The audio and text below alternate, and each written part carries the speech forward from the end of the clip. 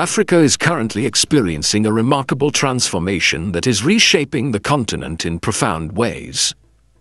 Beneath East Africa, the Earth's crust is undergoing a significant change, as the Somali and Nubian tectonic plates are slowly pulling apart. This process is creating a rift that is expanding at a rate that may seem imperceptible but is crucial for the future of the region. As this rift widens, it is paving the way for the formation of a new ocean, which could dramatically alter the geography of Africa. In this discussion, we will explore the details of this geological phenomenon and consider the implications for the continent and its inhabitants. The 2005 Dabahu eruption was a pivotal event that brought global attention to the seismic activity in East Africa. In September of that year, the Dabahu area in Ethiopia experienced an extraordinary series of earthquakes, with over 130 tremors recorded in just 1 week. These were not minor quakes, they were powerful signals of the geological changes occurring beneath the surface. The local communities were understandably alarmed, as the ground seemed to become unstable overnight. Each earthquake was a release of energy, indicating that the tectonic plates were moving apart and that magma was rising to fill the gaps. On September 26, 2005, the Dabahu volcano erupted, pushing magma to the surface with significant force. While the eruption was not classified as explosive on a global scale, its geological significance was immense.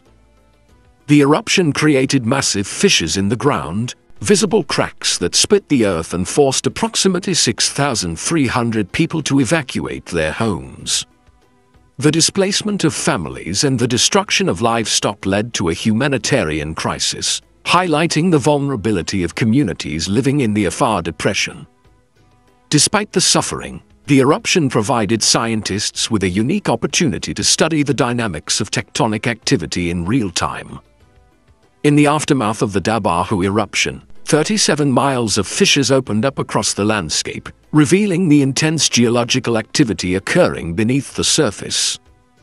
These fissures were not just superficial, they extended deep into the earth, showcasing the molten rock and thermal activity that were driving the rifting process. The displacement of the ground was astonishing, with sections moving several meters in just a few days. For scientists, this was a vivid demonstration of plate tectonics in action, as the Somali and Nubian plates, previously thought to be locked in place, began to tear apart under immense stress. The Dabahu eruption marked a significant turning point in our understanding of the East African rift. It demonstrated that the rifting process was not merely theoretical but a tangible reality. The magma rising from below acted as a catalyst, pushing the plates further apart and creating pathways for new geological formations. This event provided a rare opportunity for researchers to observe rifting on a human timescale, allowing them to document and analyze each step of the process with unprecedented detail. The East African rift itself is one of the most striking geological features on Earth, stretching approximately 3,000 kilometers from the Afar depression in Ethiopia down through Kenya, Tanzania, and into Mozambique. This rift marks the boundary between the Somali plate and the Nubian plate, which are actively moving apart. Unlike other tectonic boundaries, the East African rift is dynamic and evolving, with the potential to create entirely new geological structures, such as valleys and coastlines. The activity in the East African rift is primarily driven by magma. Below the Earth's surface, magma rises from the mantle, creating pressure that pushes the Somali and Nubian plates apart. As these plates drift away from one another, the crust in the rift zone becomes thinner and more fragile, leading to the formation of fissures and fault lines. This process is a continuous cycle of destruction and renewal, where older crust is broken apart while new crust is formed. Gravity also plays a crucial role in the rifting process. As the rift expands, large sections of the Earth's crust sink under their own weight, creating dramatic escarpments and deep valleys. These valleys often fill with water, leading to the formation of iconic lakes like Lake Tanganyika and Lake Malawi, which trace the rift's trajectory. Over time, the forces pulling the Somali and Nubian plates apart will widen the rift to the point where water begins to flood the area, likely from the Red Sea and Indian Ocean. This will ultimately lead to the formation of a new ocean basin. The creation of a new ocean will have profound implications for the climate, ecosystems, and biodiversity of the region. Coastal areas will emerge where none previously existed, creating new habitats for marine life. However, this transformation will also pose significant challenges for human populations, particularly those reliant on agriculture and livestock. The flooding caused by ocean encroachment could displace thousands of people, while volcanic activity associated with the rift may intensify, threatening nearby communities. The East African Rift serves as a vivid example of how tectonic forces are reshaping our world. The ongoing changes in this region are part of a larger geological narrative, one that hinges on the unique characteristics of the Afar Depression, the epicenter of rifting activity. The dynamics of the rift are driven by the slow but relentless movement of the Earth's tectonic plates. The Nubian plate and the Somali plate are pulling away from each other at a rate of up to 2 inches per year. While this may seem slow on human timescales, it accumulates over millions of years, resulting in significant structural changes to the Earth's crust. The East African Rift is essentially a nascent version of what occurs along the world's mid-ocean ridges, like the Mid-Atlantic Ridge. As the plates diverge, magma wells up from the mantle to fill the void, creating new crust. This cyclical process will eventually lead to the formation of a full-fledged ocean basin. The mechanism is both simple and profound. As magma pushes upward, it weakens the lithosphere, causing it to fracture and thin. These fractures develop into fault lines and fissures, creating steep valleys and escarpments. The geological processes driving the East African Rift are interconnected in profound ways. Plate divergence sets the stage, but it is the combination of magma upwelling, seismic activity, and crustal deformation that turns this rift into an active zone of change. The rift serves as a powerful demonstration of the delicate interplay between tectonic forces and surface processes, creating both challenges and opportunities for the region's ecosystems and communities. The formation of a new ocean in the East African Rift is a step-by-step process that transforms landlocked terrain into a vast body of water. This transformation unfolds in 3 distinct stages. First, the rift will evolve into a valley, marked by the formation of fault lines and fissures as tectonic plates diverge.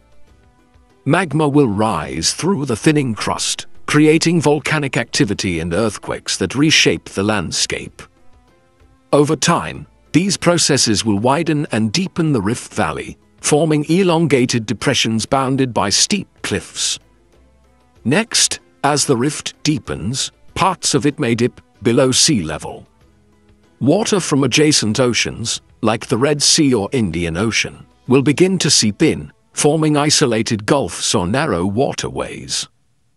This stage is already exemplified by regions in the Afar Depression, which are below sea level and show early signs of water intrusion. Finally, over millions of years, continued divergence will widen the gulf into an expansive ocean basin. Magma will continuously rise to form new seafloor, and tectonic activity will keep the boundary active, further expanding the ocean. Scientists estimate that a fully formed ocean will emerge in roughly 5 to 10 million years. Current rifting rates, approximately 2 inches per year, drive this timeline, although geological disruptions could accelerate or delay the progression. The East African Rift provides a rare chance to witness the early stages of oceanic creation, and the projected timeline offers a glimpse into the future of the region. The impact of this transformation on ecosystems will be significant. Major geological changes often lead to profound ecological consequences. As land fragments and rifts evolve into oceans, ecosystems are reshaped, and biodiversity often flourishes. The influx of seawater into rift zones will create unique habitats, fostering diverse marine ecosystems. As rift valleys and eventual oceans form, climatic conditions will shift, impacting flora, fauna, and human activity in the region. The East African rift holds the potential to drive biodiversity as ecosystems adapt to its gradual transformation. Geological events like rifting have far-reaching impacts on climate systems. The formation of a new ocean in East Africa could mirror changes seen in previous epochs, such as the rise of the Isthmus of Panama, which significantly influenced global climate. As East Africa's new ocean develops, shifting sea and wind currents may alter the region's climate, leading to changes in rainfall and weather patterns. Additionally, the rich mineral resources found in the region provide significant economic opportunities. The East African Rift is home to valuable minerals like gold, copper, and salt, and geothermal fields are being tapped as part of a growing industry.